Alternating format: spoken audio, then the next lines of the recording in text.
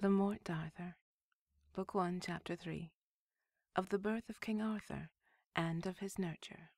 Then Queen Igrania waxed daily greater and greater.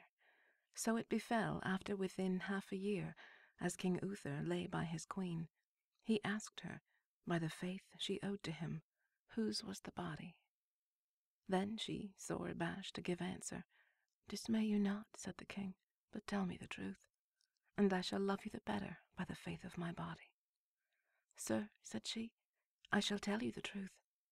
The same night that my lord was dead, the hour of his death, as his knights record, there came into my castle of Tintagel a man like my lord in speech and in countenance, and 2 knights with him, in likeness of his 2 knights Brastias and Jordanus. And so I went unto bed with him, as I ought to do with my lord. And the same night as I shall answer unto God, this child was begotten upon me." "That is truth," said the king, "as ye say, for it was I myself that came in the likeness, and therefore dismay you not, for I am father of the child." And there he told her all the cause, how it was by Merlin's counsel. Then the queen made great joy when she knew who was the father of her child. Soon came Merlin unto the king, and said, "Sir, ye must purvey you for the nourishing of your child." "As thou wilt," said the king, "be it."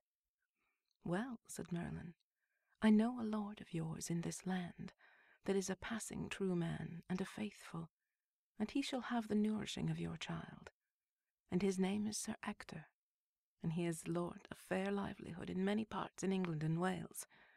And this lord, Sir Ector, let him be sent for to come and speak with you, and desire him yourself, as he loveth you, that he will put his own child to nourishing to another woman, and that his wife nourish yours.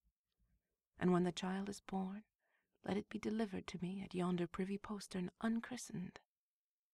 So like as Merlin devised, it was done. And when Sir Ector was come, he made fiance to the king for to nourish the child, like as the king desired. And there the king granted Sir Ector great rewards.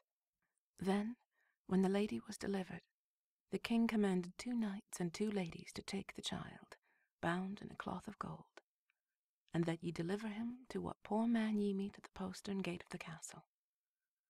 So the child was delivered unto Merlin, and so he bare it forth unto Sir Ector, and made a holy man to christen him, and named him Arthur. And so Sir Ector's wife nourished him with her own pap.